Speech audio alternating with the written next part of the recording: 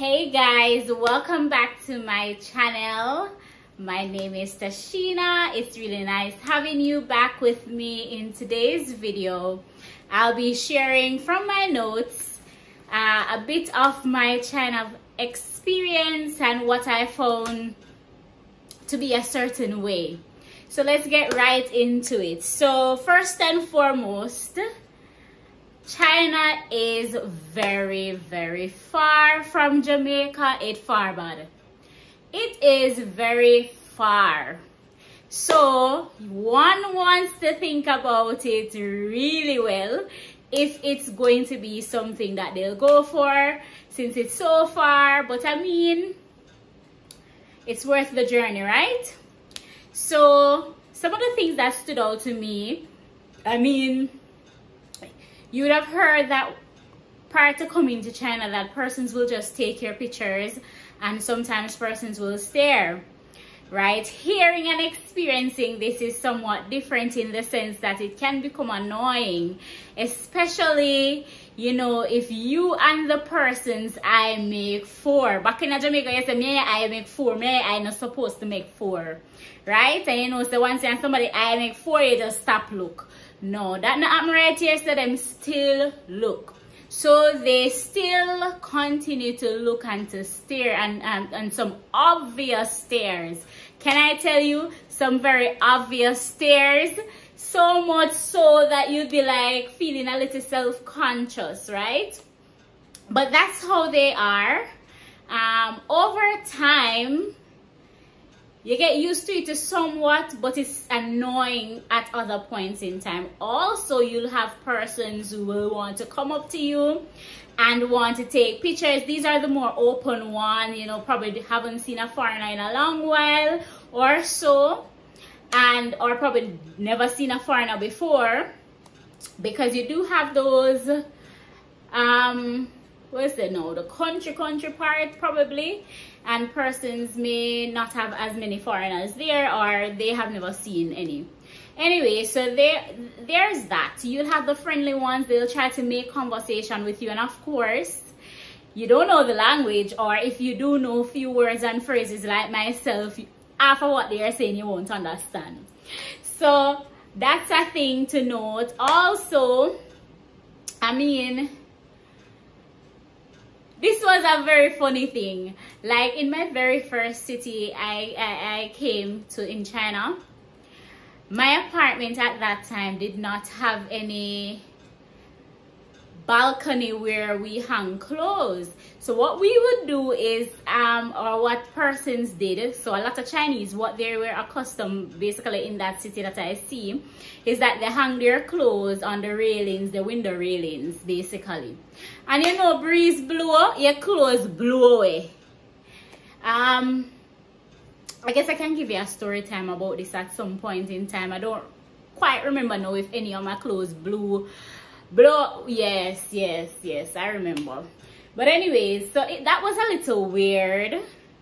I mean, it was a little weird for me because I'm mostly used to hanging clothes on the line, and if we're putting clothes on fence per se, that's hardly done for what I'm used to, that is. But I get that different places in Jamaica you do have persons who hang on the zinc fence, or they hang on their, depending on the load, the amount of clothes, you know, the line space might be full and they have to hang somewhere else. But that was a thing here. You hang outside of your window. And funny enough, that was the very first and the only experience. I guess that employer was pretty cheap. That was the only experience where I didn't have a balcony to hang my clothes, as far as I can recall. Yes, you had to hang it. So I would hang it on the hanger and then put it on the railing out at the window, because there was a railing so you could hang the hanger on. And of course, breeze blow too hard, it gone. So you had to be very mindful and watching if rain is gonna fall, that type of a thing. Breeze a blow too hard, you want to ensure that your clothes not blow it too far. So a big part of this culture is that they are very indirect, right? They are very indirect, meaning If they have an issue with you, for example, most times they won't come to you directly voicing their concern. They're going to tell somebody else, and somebody else going to tell somebody else, and it might end up come to you through a grapevine situation like that, or them just really not tell you. And you know, you can pick up vibe, because sometimes we would say as Jamaicans, you know, you just feel the energy, something just off, my spirit just not take that one day, something to that effect. So sometimes you can feel, because a part of understanding language and communication and culture is also understanding body language. So although there may seem, or there is a language barrier, you'd find that sometimes you can pick up on the cues, the body language, how they're looking at you, how they chat. So the point of which I'm saying, they're very indirect, and they like to save face. So what you find in a case like this, a lot of lies are told to conceal the truth, or their truths, right? So a lot of lies are told. They're not very direct set of people. I don't particularly fancy this, because I would like to think I'm a pretty direct person, and sometimes going around the one but corner thing, yeah, I can't really be bothered with that. Sometimes I understand though that tactfulness is needed in different situations. However, them just indirect. Next thing too is that them chat enough. This also exists back home, but at least, you know, if again, and these I'm referring to has to do with a lot of social cues. They don't know social cues, social etiquette, and all of these things. They don't know, or they don't practice that. I don't find where they are practicing that compared to how we back home, like, you know, we're cultured to. So you'd be standing there, and say for example, my hairstyle, don't know, it's a little, of course, different from how they will comb their hair. They'll stand right beside me and they'll be talking, because of course language barrier, so they assume some of the time you don't really know what they're saying, and because you don't know the language, you can't pick up on anything. But like I mentioned, there's just more to a culture than language. You can understand the you know, over time you'll understand when them are chatty. You gotta understand when them are chatty, really. So they do a lot of that. There are a lot of children or younger persons in work environment too, so sometimes the maturity level isn't as high. What I would say is that they're not very emotionally intelligent, in the sense that separating your personal feelings and that of your profession and what required of you as probably a leader in your profession, everything intertwined. So in other words, if they don't like you, you know, you're going to see it in the interaction. If it's your supervisor or somebody you're working with, they're not very emotionally intelligent people, and them can't take pressure. One thing, they cannot take pressure. So if they're pressured, and these are the locals and in our context now, so if they're pressured, they're going to want to in turn pressure you, even when whatever the circumstances of the pressure or what caused it has nothing to do with you. That's just a way of their thing. Them can't take pressure. I also pressure bus pipe, TJ or one of them, yeah. So them people can't take pressure. Them can't take the one bag of problem. And this also segue into, sometimes you may go to or I would have had the experience going different places asking questions, and you know, instead of them finding out if it is that they themselves don't know, they'll basically tell you a no, or this can't be done. And I think it's a sense of laziness too, and I don't think it's just here, because even within our society this type of thing exists, where somebody feel like say them not really want to find out, yeah, them just give the info them they know, and then just leave you hanging like that. So here you aren't given proper explanation. If it's a no, they're not gonna tell you. You have to dig. They don't proactively tell you that, okay, no, you can't do this because you need to do this first. you have to inquire, and then whoo, it's luck on your part if you're given the proper explanation. Because I make to understand that, you know, how we communicate in the Western world, in Jamaica, it's a lot different. So this would be probably one of the big thing, communication, and it's not just a language barrier, it's a matter of understanding too, and all of that. What else can I make mention to? Let me see.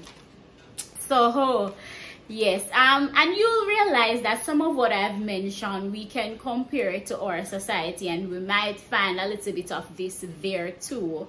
So them talk loud, like aggressively loud. Back home they talk loud, you know, but you'd know that when a loud is a big argument, or, you know, somebody's to draw attention, but like on a general, without it being an argument, without it be anything aggressive, they just start talk very loud and aggressively. Sometimes you'll even think that they are arguing. I have recalled so many times when I have to look, because to how aggressively and loud they're talking, you would think fight got broke out. And you know, we are Jamaica, when fight got broke out, we want to see what going. So yeah. Alright, so food. The food, I remember when I just came, oh my god. Thank God for KFC, nice. I never really buy from KFC the first part. It was McDonald's. So I remember when I just came, and I was looking for Chinese food. Nice fried rice. Just like how we would have fried rice back home in Jamaica. Listen, let me tell you, Jamaican so-called Chinese food is different from Chinese food here. You know, and over time you will find places that have okay food that you'd buy, but the food, oh my god, the food is like the one that beats it every time, because of course we are used to our nice mixtures and, you know, nice tasting and not bland and boring. But yeah, and let me just say, because we have to balance the playing field, there are nice food here. It's just a matter of where you are at, but comparative to your home food, nothing will be yard food. Nothing at all can be compared to your food back home. So there is that. All right, so the language now, in terms of the language barrier, I'm laughing because I just reflected on so many times. I was grateful for not knowing enough of the language, because then I'll be saying some stuff. But the language is pretty complex in my opinion, because it has characters. It has, so you have characters, it's very tonal, and I think it's a pinyin, which is like it use all letters, but of course in Chinese different, you have difference in letter sound than English too. So the language, I mean, spoken Chinese is easier. Most of what I know would be from my students interacting with my TAs, which are teaching assistants, which are Chinese teachers. So yeah, but overall it is a pretty complex language. Why? Because it also have characters. Yes, characters, and almost everything is written in characters. They do have below the characters, I've seen so often, the pinyin wording of that particular sentence or word. But I mean, you can learn the language, but it's complex in my opinion. All right, now this is something that we are never going to run away from wherever we are. Our skin tone, you know, there are a lot of misconception in the media here, and oh my god, it make the people in place behave stupid, foolish. It causes persons to be a very foolish, right? Very foolish, and as such that can get you upset a lot of the times. Let me just say, some things just, you're like, so you don't have a mind of your own to realize that this don't make no sense. So there are a lot of misconception being circulated, and it's a mixture of, sometimes you have to laugh, sometimes you have to shake your head, you know, how you deal with it, because it causes you to now wonder, okay, so people really exist, we just suck up everything they're told. But we know this exists because this is the type of culture for it. But there are a lot of misconceptions, some of which cause persons to scorn you, think of you less than they are, which, let's be honest, we are all good in God's sight. Let me leave it there. But you know, we as foreigners are seen as a scapegoat for a lot of things. Accountability is very little. Accountability very little. Overall, their way of life is a little boring and bland than we back home in Jamaica or in the Caribbean or in the Western, any of those countries, Western countries. So it's a little different here. I'm just checking my notes to see if I am missing anything so I can share.